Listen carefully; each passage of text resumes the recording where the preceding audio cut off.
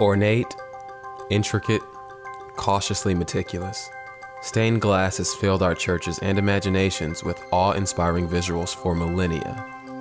But at Judson Studios, in a small neighborhood of Los Angeles, California, a new generation of artists are rethinking this ancient art form. Everybody, because stained glass is 1,000 years old, has a connotation of what it is and where you see it. And it's always church, you know?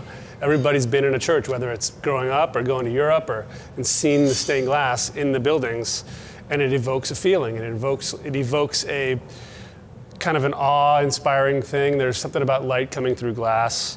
And so I think there's this natural feeling that people have of almost a seriousness. What fusing does differently, I think, is it replaces a lot of the darkness with a lot of light and a lot of color.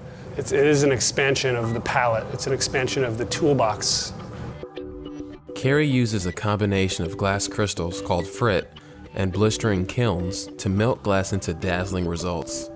Without the rigidity of traditional stained glass, his work becomes more fluid and modern. So what really makes it look like a painting is the combination of the frit and the cut glass.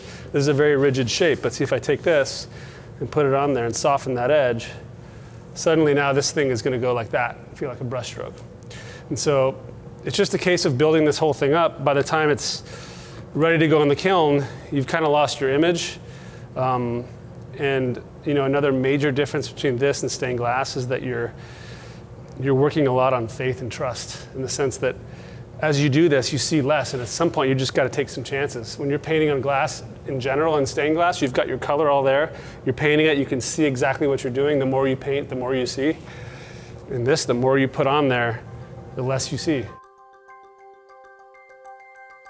The fusing technique brings a whole new way of thinking to the process. What I really love about it is that, in essence, it forces you to let go of your own control. It forces you to trust nature and to trust whatever it is that happens while you're not in total control. Because there's also this force of gravity and heat that's working in the kiln, there's movement that happens that you can't plan or predict. But just like you can't plan or predict where a tree branch is going to grow, it's just nature. Allowing nature to kind of take over and be part of the process is great, and it's very rewarding and fulfilling.